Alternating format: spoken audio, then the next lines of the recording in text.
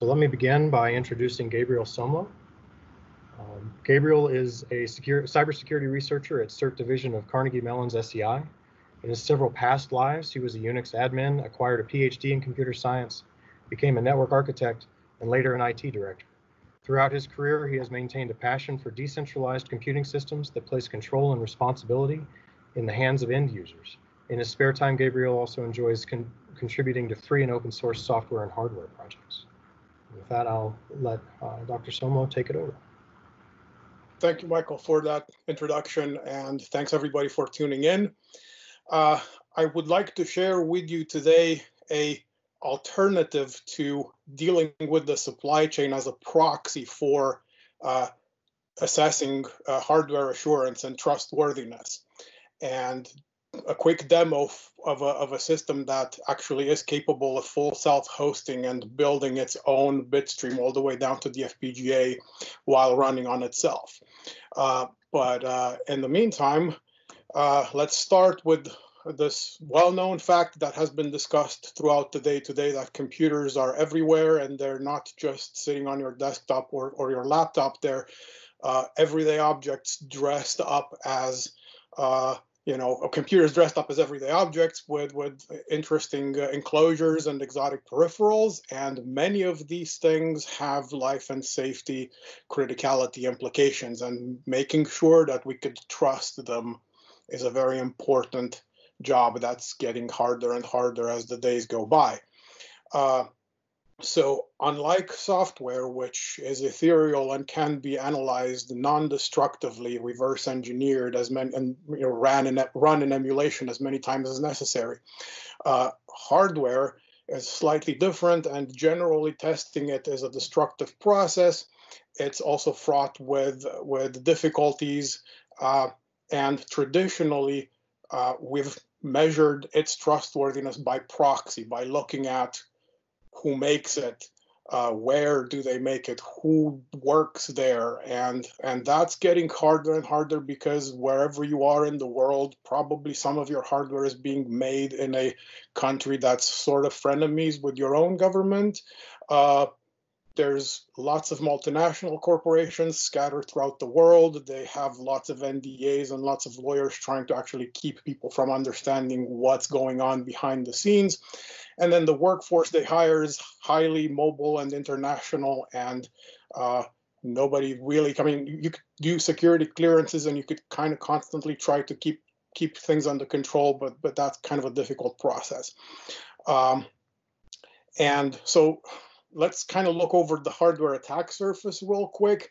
At the very bottom, there's manufacturing and foundries that may be malicious. Insert a very small number of components to perpetrate full privilege escalation attacks, even if the software were theoretically perfect. And in fact, a few years ago, even at this IEEE Security and Privacy Workshop, there was the University of Michigan A2 Trojan. And if I remember correctly, they had a demo where they inserted about 20 components, 20 transistors in a CPU die of billions, and that allowed a carefully orchestrated sequence of unprivileged instructions to essentially flip the privilege bit. So basically no software assistance, no reliance on any software bugs. An attacker who had something to do with manufacturing your CPU could basically gain root on your computer without any help from compromising the software. Now, shaving off layers and looking at die shots under the microscope may or may not catch 20 out of several billion components, but there's other different attacks where the transistors are all where they're supposed to be and their doping polarity has maybe been reversed, and so they check out when you look at them in the picture, but they don't work the way you expect they would.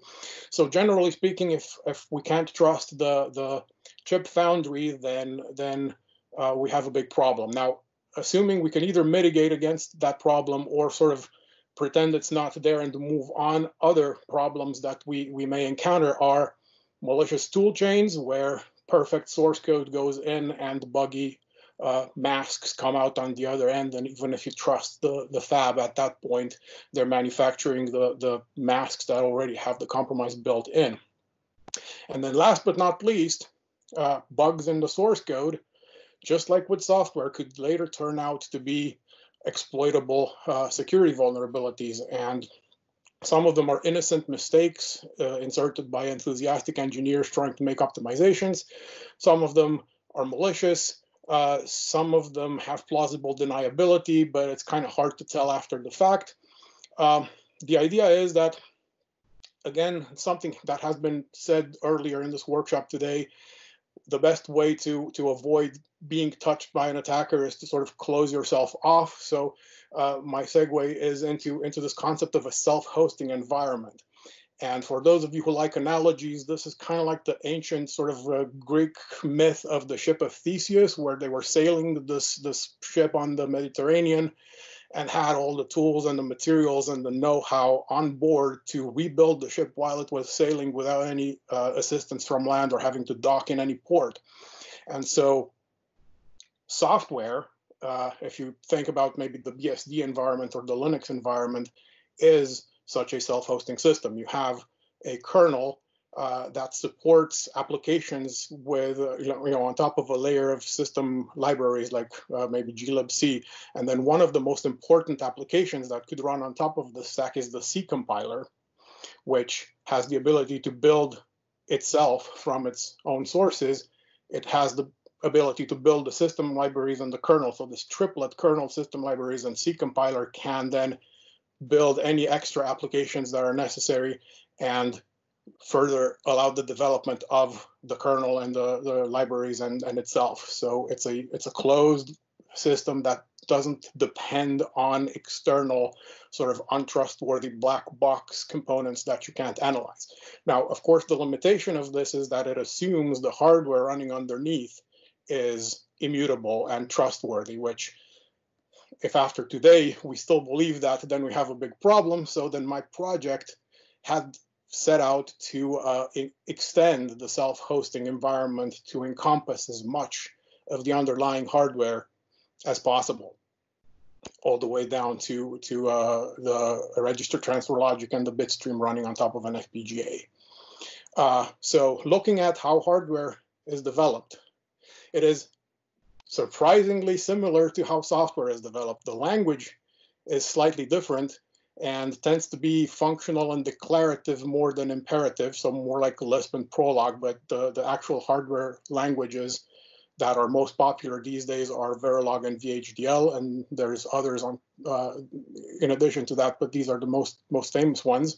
And so you write out in a development environment a bunch of source code and then hit compile on your development environment, and the software toolchain that compiles your source code will take the source and generate a successively more elaborate graph of components all the way to logic gates, at which point we have the option of elaborating this even further into actual transistors that make up the logic gates and represent that as a set of masks that then get fabricated, etched in silicon. Now, this is sort of only a stage in the compilation pipeline, in the same way that like a 5 megaton tail wags a tiny little Chihuahua dog. This is several months and millions of dollars worth of expense. And so oftentimes FPGAs are used as an alternative to that. So instead of generating masks of transistors, the gates are laid out on top of a grid of identical configurable logic blocks that are controlled by a bunch of bits sitting in this memory called a bit stream. And so FPGAs have traditionally been used to test and make sure that the hardware design actually works before committing to the hugely expensive endeavor of making dedicated silicon out of it. But FPGAs also have very interesting properties from a security assurance point of view, which we'll go over in a second. So here's the comparison side by side. ASICs are optimized all the way down to transistors. They're subject to fabrication time attacks like the A2 Trojan, where a very small number of transistors are capable of flipping a privilege bit on a CPU. They're faster, they're smaller, they're probably less power hungry than the equivalent design implemented in FPGAs. Now, FPGAs, grid of components of reconfigurable logic blocks, they're kind of like thinker toys, kind of like snap circuits for grown-up engineers. And there's a plane of memory bits called the bit stream that's not shown in this picture that essentially tells each block what to do, what to be, and how to talk to its neighbors. And the idea is 20 transistors and the capacitor inserted here is a tiny needle in a huge haystack. In order to do something similar to a soft core CPU running on top of an FPGA, the attacker at fabrication time would have to put in a lot more needles throughout the haystack, which is qualitatively harder to conceal and less likely to be guaranteed to work. It's almost guaranteed not to work because placement of functionality on an FPGA is a stochastic process, and more likely than not, if you put something in there in the silicon, it's not even going to get used. And then if you put a lot of stuff in the silicon, it's going to get noticed.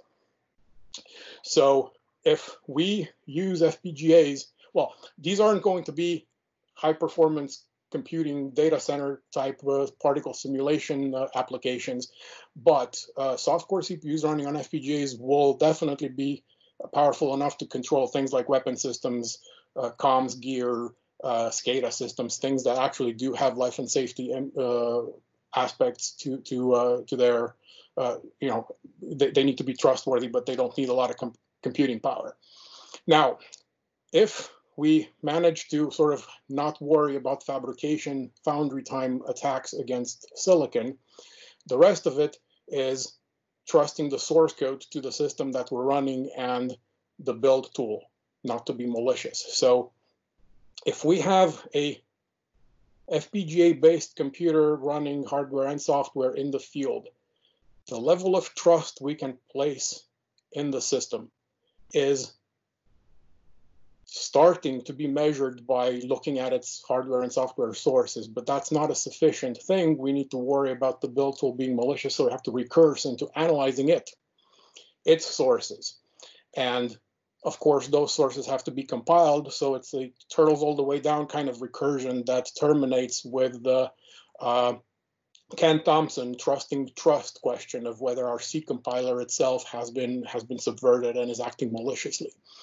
Now, I have an extra slide so we could deal with this in the Q&A, but there's a process proposed by David A. Wheeler in his PhD dissertation called diverse double compilation, where two C compilers that are unlikely to be in collusion with each other are pitted against each other, and they rebuild each other's sources all the way to where you can use a bit-by-bit comparison to ascertain that your C compiler of interest is likely to not have been compromised. And once we could trust the C compiler, we could basically rebuild the entire world and declare that the level of trust we may place in the fielded system is equivalent to the level of trust we could put in the entire bundle of cumulative source code that we do have or do need to have in order to make that assessment. So now, instead of it being a supply chain problem, it's a problem of looking through all these sources with tools, with methods, formal methods, what have you, to measure just how much we can trust source code we should be able to see, and then we know how much we can trust the system in the field. And how do we bootstrap this?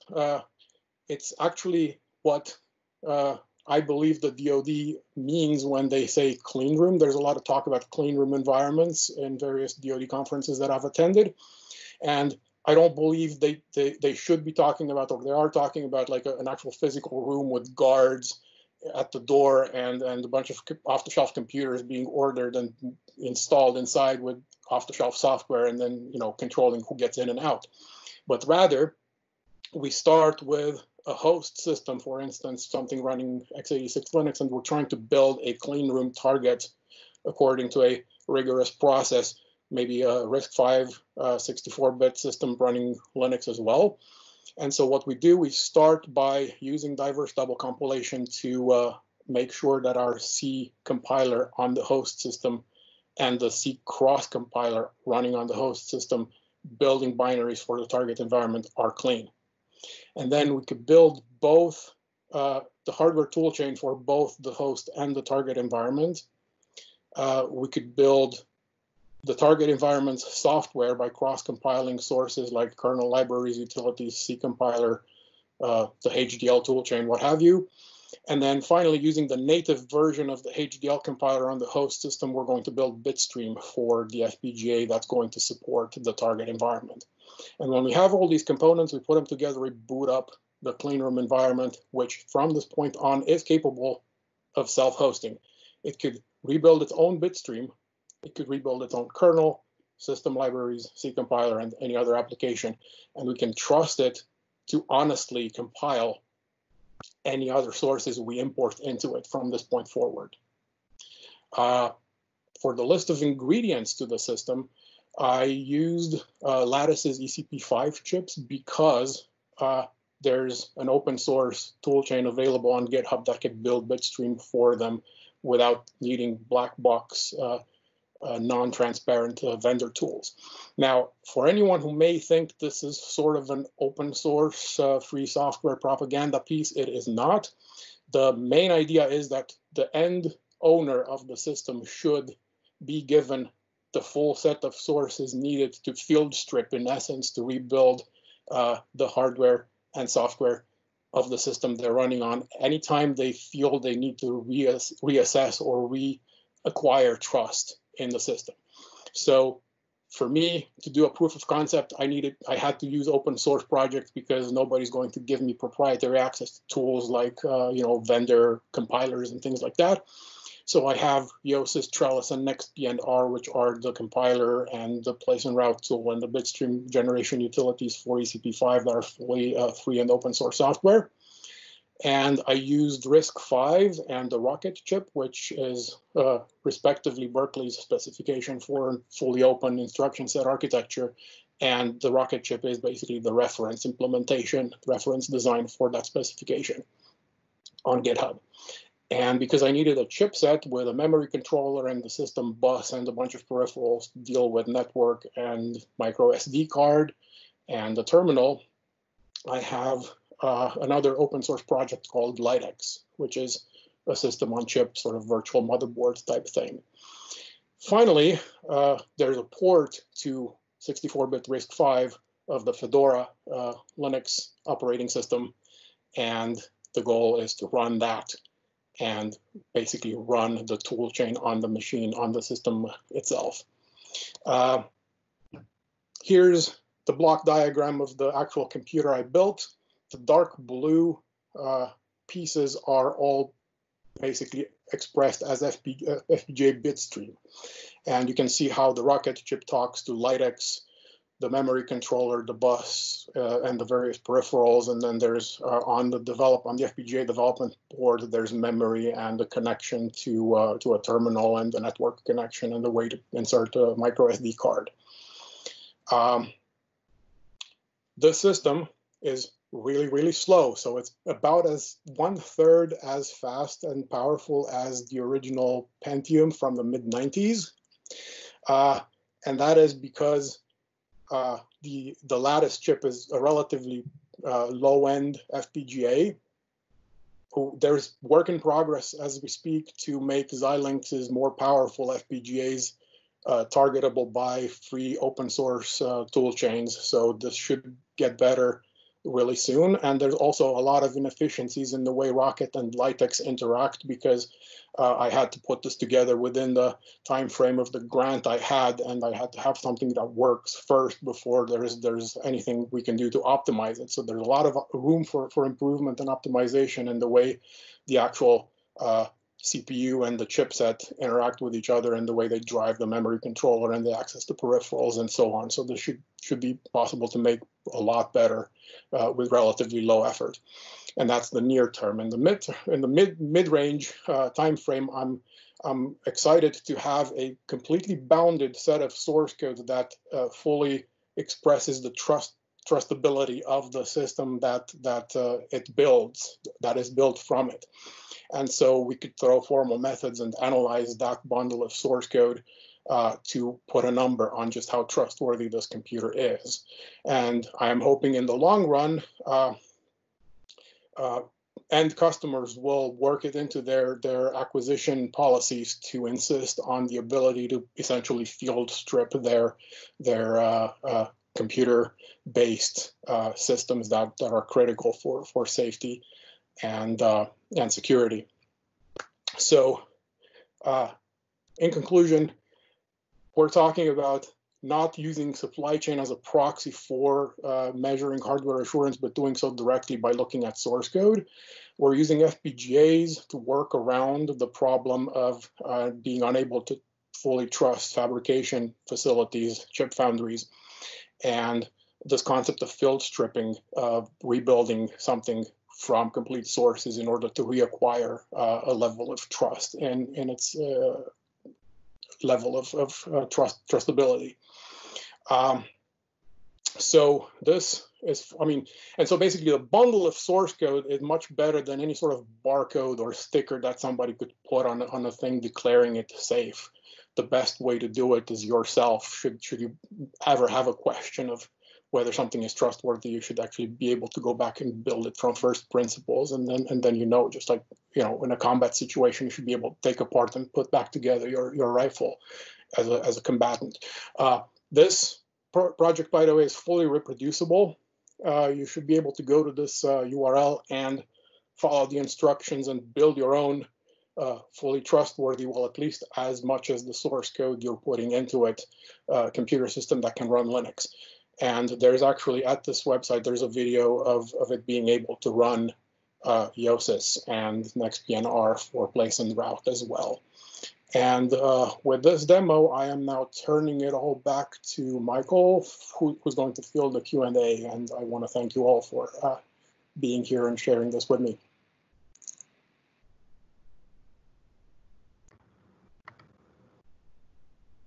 Thank you, Gabriel. Appreciate the presentation. The questions are starting to come in, so we have a few minutes to be able to answer. Let's start with a question from Mark Novak. Can the same level of assurance be achieved by building two fast systems out of performance but entirely different components and comparing binary outputs?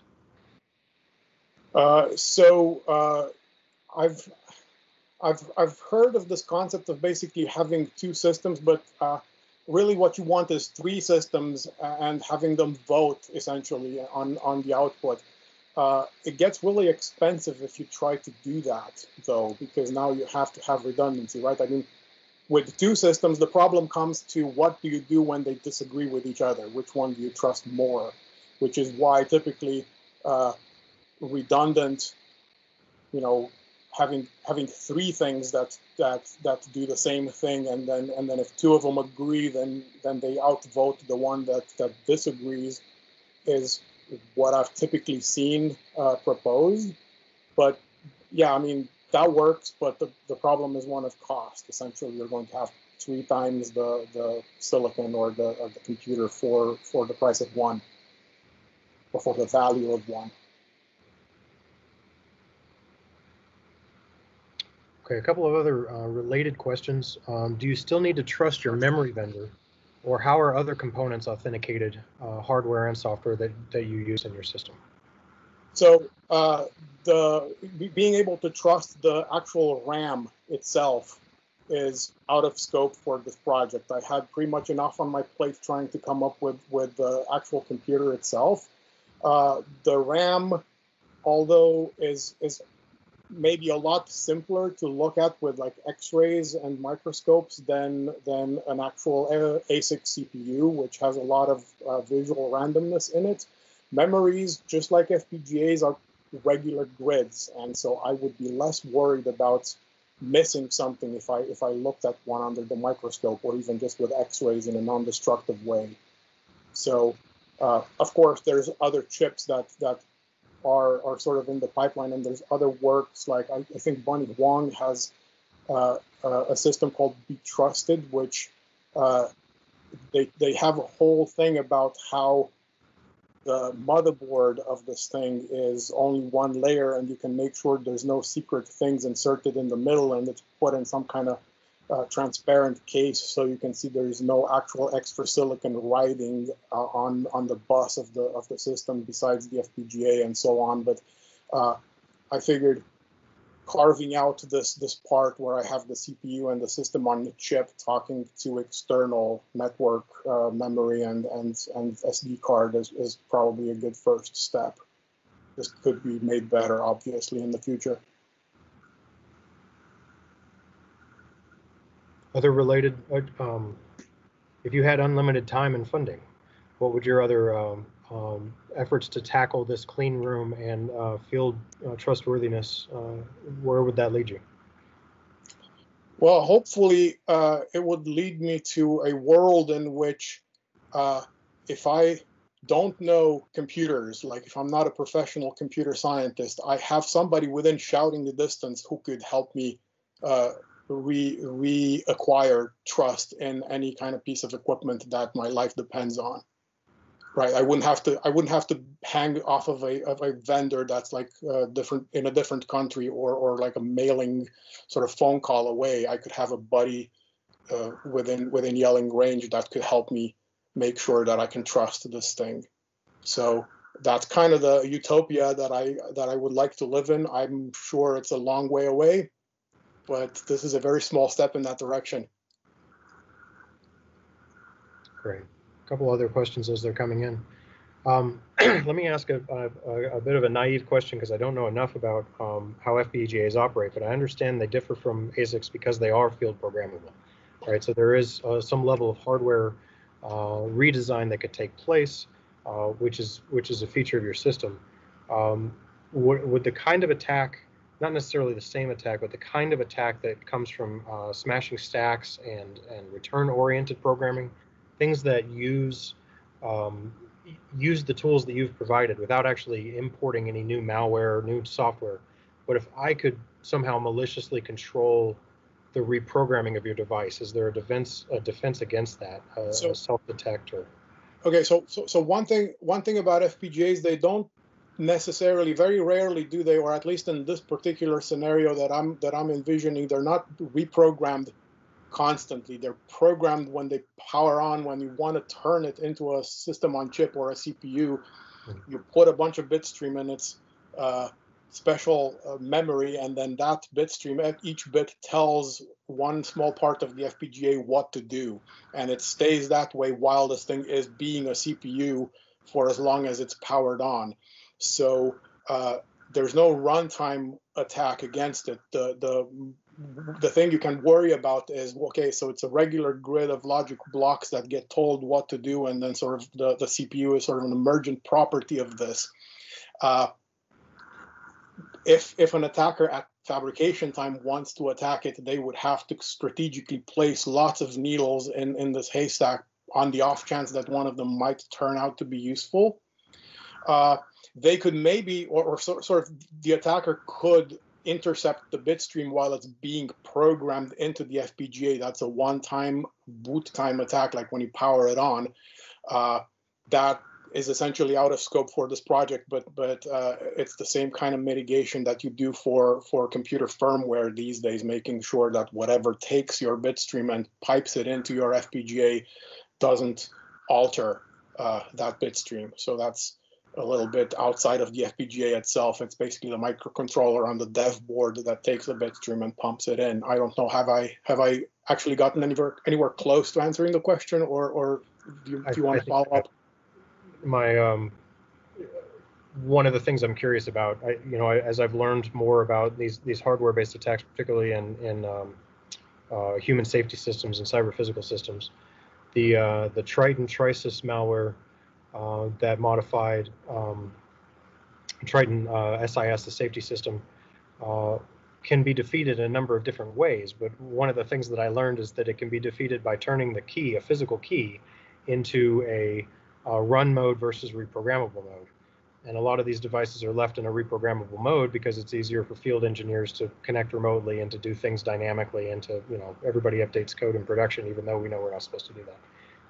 But if you physically lock the hardware into its run mode, and we're talking about essentially a PLC, a much simpler device, all these attacks go away, right? It's no longer reprogrammable. So what I don't understand is the FPGA still reprogrammable while it's running, or only when it's loading?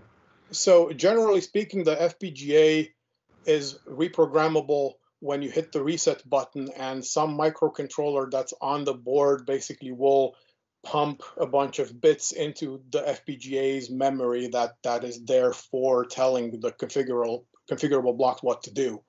Now, if for some reason you can have an FPGA manufacturer that has this memory be like have a toggle where it can't be reprogrammed when the toggle is flipped, or maybe have it be a write once thing that's basically written in forever. And I'm sure there's FPGAs that do that, where you can get to program them only once.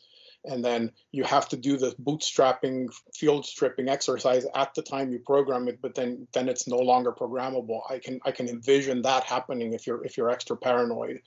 It is a little out of scope for what I did here, but that's kind of just sort of, playing, hypothesizing.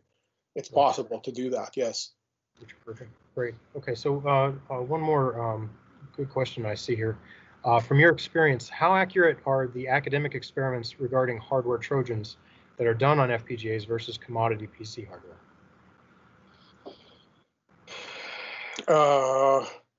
Well, I'm a little confused about the question itself. Are we talking about doing CPUs in FPGA and then trying to attack them that way versus attacking real CPUs, or are we talking about the academic making vulnerable chips like with the A2 Trojan? I don't know exactly. I would have to speculate. I think the question is related to using FPGAs in a way to mimic other hardware and then attacking them as representative of field hardware that's out there. For instance, if an academic has budget for, an academic researcher has budget for an FPGA or a few, but not a wide variety of proprietary fielded ASIC hardware, are the experiments that we do on the FPGA accurately representing what's out in the field? So it all depends, right? If the vulnerabilities are in silicon, then no, because the FPGA emulates the behavior of the hardware at the higher layer. So basically, it's essentially anything that's at register transfer logic and above would probably be a fair game for using FPGAs in lieu of real hardware. Anything below the register transfer logic that actually involves silicon and things physically in the chip itself, obviously that won't work, and any attempt to do something like that would be unfair. Okay. In my opinion, again, I mean, I don't feel I'm super authoritative on that exact question, but that's kind of my personal opinion about it. And that's why we have you here. Thank you so much, Gabriel, for your presentation.